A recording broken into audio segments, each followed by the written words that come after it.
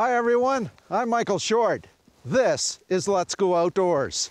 Let's go outdoors where the waters run clear and cold. Mother Nature's world is better than gold. So much to see, so much to do.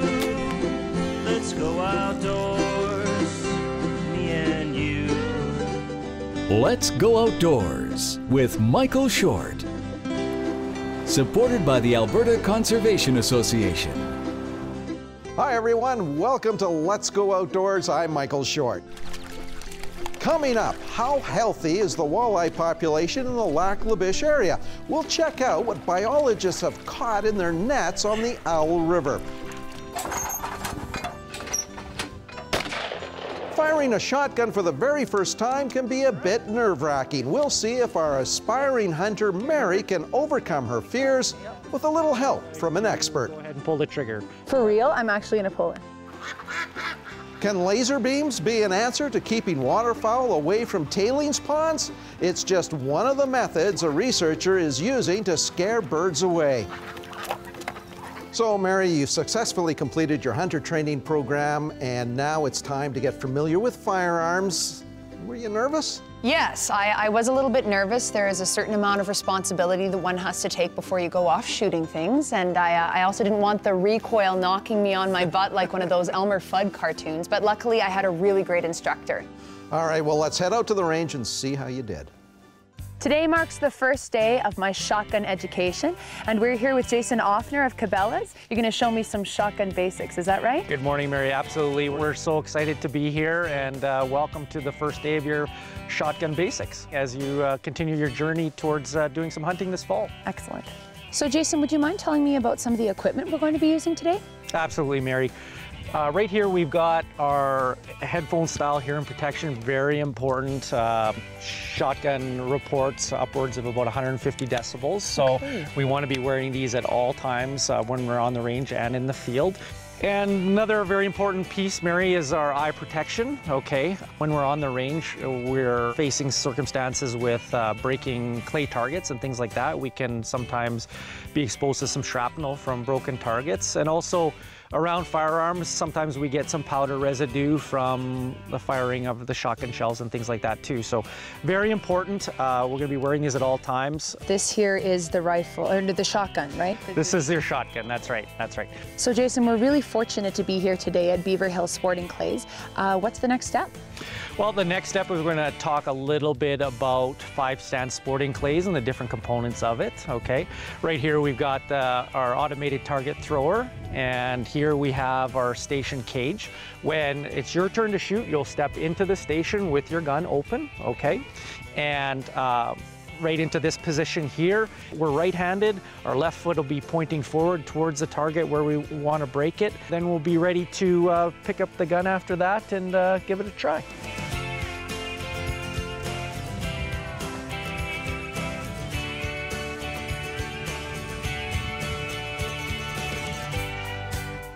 Okay. Great. Good.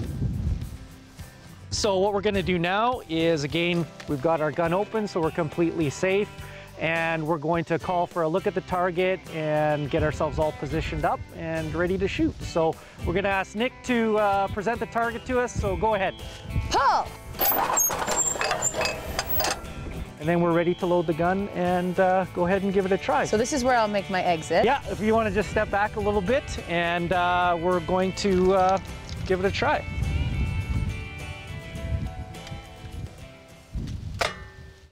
Pull.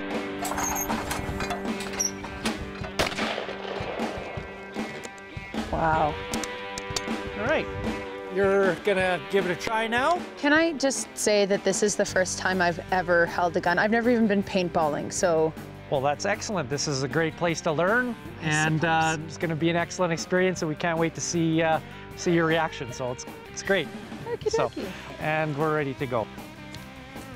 Just like this, just there we Perfect. are. That's it. Doesn't go any farther. Hey, that's okay. Super. Okay. So close her up. Now we're going to bring the gun up to your shoulder, right in a comfortable position. Yeah, okay. Perfect right there. Super. Hand, yeah, just like you're shaking hands. forearm in a comfortable position. I do have a good handshake. I have a firm handshake, so that'll help me shoot a gun. You'll be great then. Awesome. And then like that. Head down on the gun, looking down the sight plane of the barrel. Okay, thinking about where we want to track that target and break that target. We want to be a little bit low. This is where we're going to call for the target in this position. When I was shooting, I had my gun in a down position, but because this is your first time, we're going to have you up in this position here. So when we're ready to call for the target, we are going to we're going to put the safety off. So click it forward. Okay, we're going to call. Okay. We're going to call for the target, and then at that point, we're going to go ahead and pull the trigger. For real? I'm actually going to pull it. For real. Okay. And call for the target, and... Pull! Pull! Pull! Pull! You were... That was extremely close. You were just a little bit in front of it. Oh, was I? Yeah. And how was that? It was exciting. Good. I really felt quite powerful. As you get more practice and more opportunities, you become kind of more in tune with observing the target and awareness of your gun position and stuff. But for the first time, that was excellent. Thank you, Congratulations. Jason. You're a very good teacher. Thank you very much. Thank you. So Mary, pull. Yes, I have that word down pat. I think it's what happens after you say the word that matters. Yes, I didn't quite shoot any clays this time, but I will do better in the future. Well, we know that you've got a waterfowl and a pheasant hunt coming up. Yes, and I improved drastically, actually, so. Well, we look forward to that. Coming up, we discover an Alberta provincial park with a waterway that eventually drains into the Gulf of Mexico. The Alberta Conservation Association is proud to be partnered with Alberta Fish and Game Association, Alberta Hunter Education Instructors Association, Alberta Professional Outfitters Society,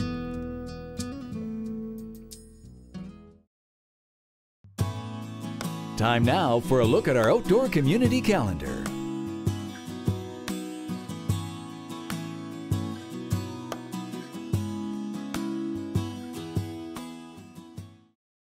Native bull trout and cutthroat trout populations in some foothill streams are being threatened by an outsider. They're being crowded out by the eastern brook trout, a species that was introduced to Alberta over 50 years ago and whose numbers are growing.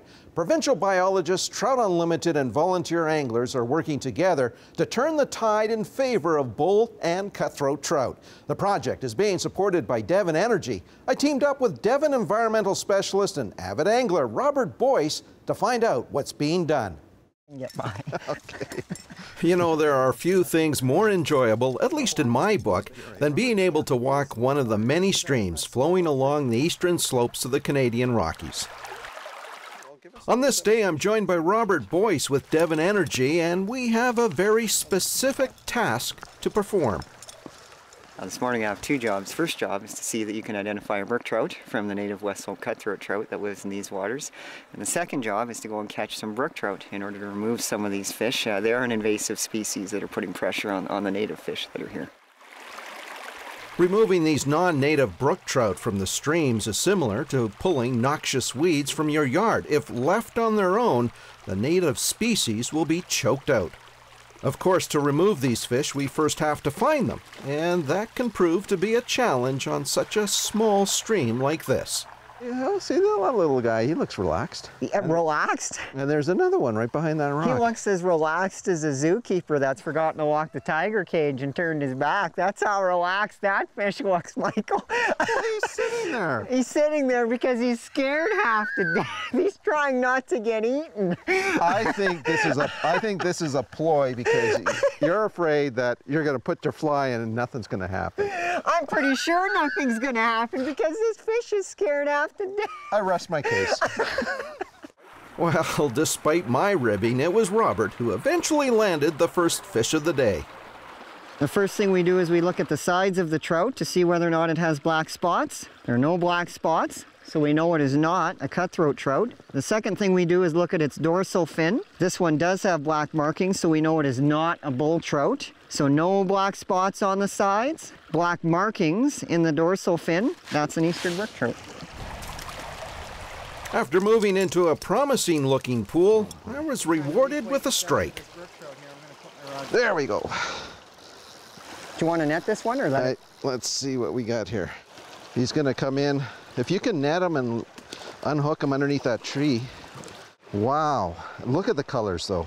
Do you see any black spots on the sides? No black spots. So no black spots on the side. Right. Black markings on the dorsal fin. Has to be a brook trout. Of course, there's nothing like catching more fish to be comfortable in making the right identification. When all the little ripples dissipate. There he he goes. Oh, that was a nicer one. Yeah, and again, don't rip the fly off. Yeah. Let it sit. There he goes. There he is, yeah. Came back. You got him. Came back. Good work, Michael. Looking for no black along the No side. black spots on the side, perfect. And then? But we got black on the dorsal fin. Distinct black markings on the dorsal Absolutely. fin. Robert, what a fantastic afternoon it's been. We've been on 2 creeks, Johnson and Willow Creek, 2 new creeks to the provincial program to cull the number of brook trout in this system. We haven't seen a rainbow or a cutthroat trout here yet this morning. All the fish we've caught have been brook trout. It's just indicative of the number of fish in here. And this particular reach we've just fished has seen a tremendous amount of angling pressure this year, and it still contains a large number of brookies.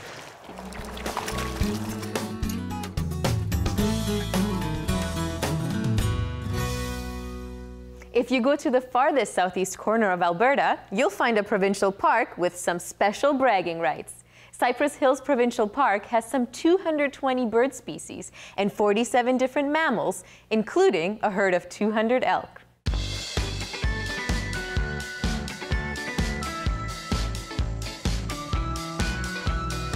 Welcome to Cypress Hills Provincial Park, a location in southeast Alberta that holds many different surprises. Stay with us as we unravel some of these hidden gems. It doesn't take Alma long to discover not only the incredible scenery of the highest point between the Rockies and Labrador, but also the unique human history still stored in these remarkable hills. So here on the highest point in the Cypress Hills at 1,466 meters, there used to be an old Northwest Mounted police post at this location where they could look off to the south and spot rum runners and wolfers who were coming out of Montana into Canada, bringing with them liquor, rum to sell to the local natives. Being able to watch who came across the border from the United States is but one example of the Cypress Hills being connected to places even further afield. Take, for example, this mountain bluebird that calls Mexico its winter home. And then there's this small, unassuming stream. This is another cool fact we have here in the Cypress Hills. You see this water in front of you? Yeah. It actually flows down to the Gulf Coast in Mexico. No way. Yeah, we're at the height of land here. So this creek called Battle Creek actually heads south across an international border to the Mississippi and finally out to the Gulf Coast. That is so neat. There are so many interesting factors here and such cool things to see. Speaking of which, Alma and Chris come across a really interesting geological formation. Chris, another neat aspect I'm seeing are these cool rocks over here. Can you tell us a little bit about that? Yeah, so this rock that we're looking at is actually conglomerate, and this was laid down about 65 million years ago. Wow. So if you would have come here back then, you wouldn't be looking at these lovely trees or the forest that you see now, you would be on a riverbed, and that's where you get these lovely rounded stones from. So what happened is this was laid down, and this conglomerate was cemented together with a rock that has a lot of calcium in it. This has actually acted as a cap rock for the Cypress Hills, and it's the entire reason why it exists. What happens is we get the rain that comes through. This hard conglomerate protects it from erosion, and the rain will actually seep through and then come out in springs at other locations. Without this conglomerate, we wouldn't have the Cypress Hills.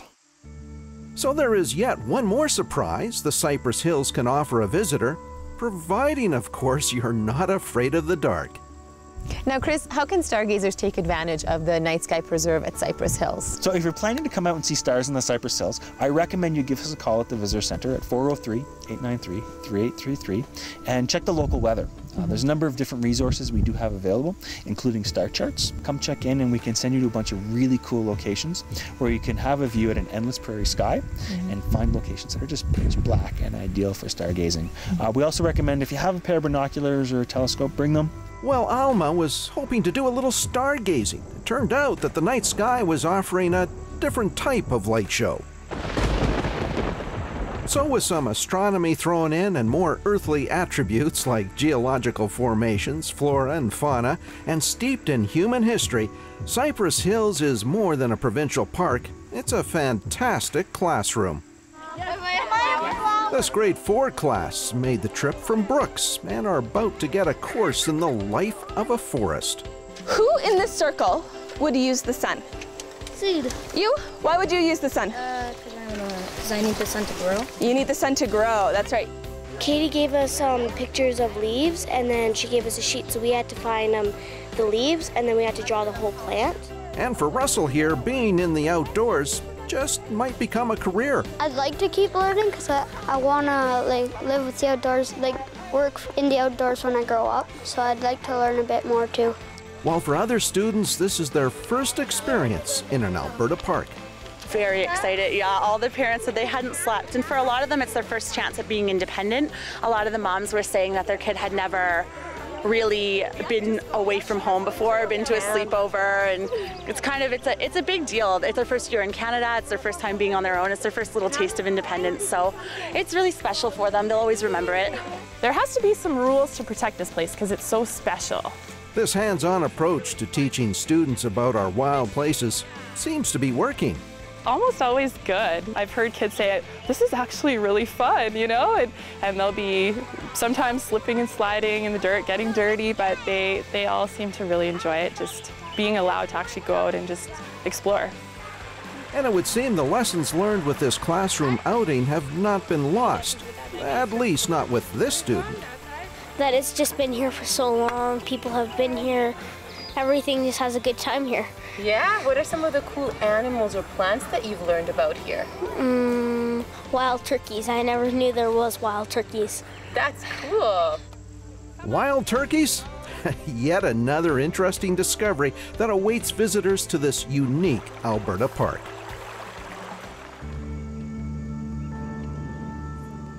Wow, this is beautiful. I mean, this place is just full of wonders. I want to thank you, Chris, for showing them to us because it was very neat. Thanks for coming.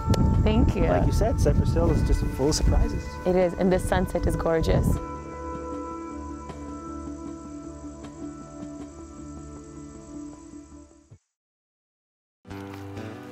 How will lasers help keep ducks away from tailings ponds? We'll tell you right after this. The Alberta Conservation Association is proud to be partnered with Alberta Trappers Association, Nature Alberta, Wild Sheep Foundation Alberta,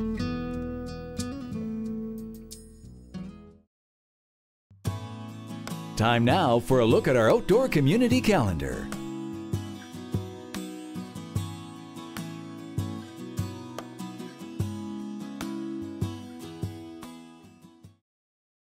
No doubt you've heard about ducks landing in tailings ponds with tragic results. Right now, cannons are being used to scare birds away. One researcher is now studying whether visual deterrents are more effective than audio deterrents. When we caught up with her, she was putting a swan, spooky eye, a twirling gizmo, and laser beams to the test. These waterfowl may not know it, but they are playing an integral role in a scientific experiment here at Hawrelak Park in the heart of Edmonton. It's a project that's part of a bigger research project, a court order that came out of the trial of Syncrude a couple years ago. I'm involved in researching several parts of that. Monitoring is one, deterrence is another. Experimenting with deterrence is not an easy thing to do in the oil sands, partly because it's really important not to let birds land there at all. You can't really compare their likelihood of landing. By working at Hawrelak, I can work on a much smaller spatial scale, I can manipulate all kinds of things, and I can get a better sense of the best things to try in the oil sands, and that's what we're doing. Determining an ethical approach to keeping birds from landing on tailings ponds is one of the objectives of the research project. While audible deterrents are currently being used, they can create an issue for workers in the area. Additionally, over the long term, birds can become habituated to the noise. This research project is looking at a number of possible deterrents, including some tricks that Mother Nature herself can offer. As it turns out, swans can be very territorial. Of course, decoys would be used on a tailings pond. What I would like to build up to with these decoys is seeing, can we make these swans look like real swans, enough so to fool the average bird brain? For instance, if we have two swans that look like a pair, does that make them seem territorial? If we have the swans attached to little radio-controlled or remotely advanced programmed little boats that drive the swans around, can that take them over the threshold that fools other birds into thinking, yep, those are real live swans and they're going to beat me up if I stay here, I'm going somewhere else? Well, another approach just might be the use of holographic reflectors, like this gizmo. That might make it possible to protect, if you will, an area of a tailings pond that's much greater than the size of that circulating device itself. If that's possible with a device like this that doesn't make any noise and it doesn't have any collateral damage effects, that would be kind of a win-win-win for ecology, for society, and for the oil sands companies. And in terms of expense, that's a $100 unit, whereas it might have the ability to replace units that cost more like $12,000. It's this visual sensory that may hold the key to keeping waterfowl off tailings ponds. Finding the right trigger that can work at night and in poor weather conditions just might be a laser beam. And birds might be even more sensitive to them, particularly the birds that seem to be most susceptible in the oil sands. Birds like lesser scaup, which are adapted to fly under really low light conditions. They're actually cued to migrate by the arrival of a winter storm, and they migrate during the darkest part of the night. They must be using wavelengths of light in the very shortest range that might make violet light the most effective for their detection and hence deterrence.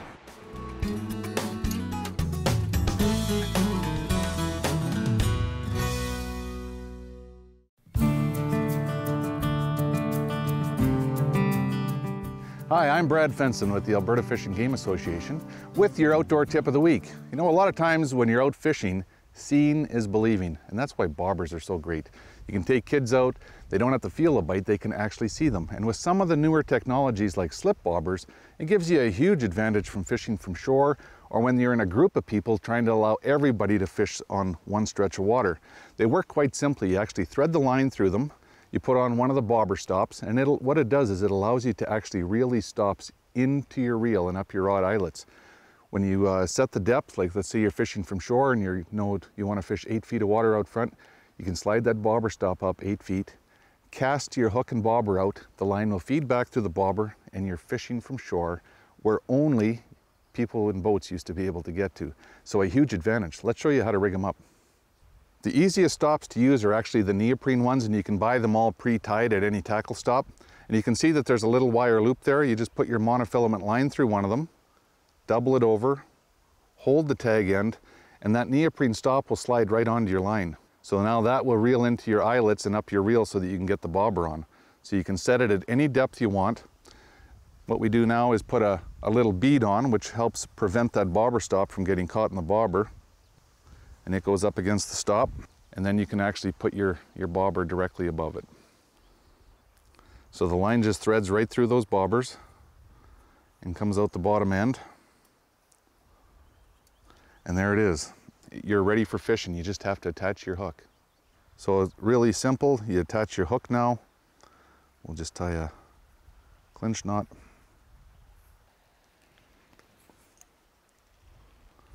And there you are, ready to get after them. And you can see the whole rig here now.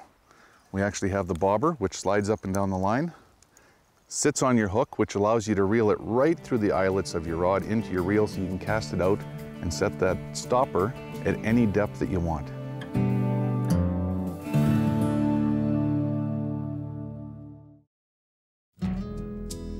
The Alberta Conservation Association is proud to be partnered with Pheasants Forever, Alberta Council, Treaty 8 First Nations of Alberta, Trout Unlimited Canada.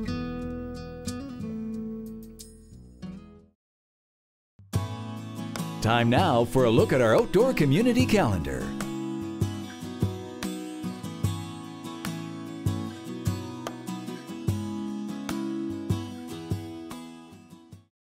Walleye are a very popular fish with anglers, so it's important to know how well their populations are doing. In the Lac La Biche area, walleye head upstream on the Owl River to spawn. This summer, they were met by Alberta Conservation Association biologists. Let's see how many fish showed up. The objective of the study is rather straightforward. Determine just how many walleye are heading upstream to spawn. This river has been closed to angling since the mid-90s, and scientists want a clear picture of what impact the closure has had on walleye numbers. We're trapping the spawning walleye as they go up the river. So we have two traps. One trap downstream where we mark the fish and hopefully catch them again in the upstream trap. So with the ratio of fish that we catch that are marked versus unmarked, we can estimate the spawning population of the lake going up the river. The traps are put into place right after meltout, and providing the water conditions are right, biologists have about a 3-week window to hit the spawning cycle. These nets are then placed in a couple of key locations to trap the fish. The trap, there's a lead that go on each side.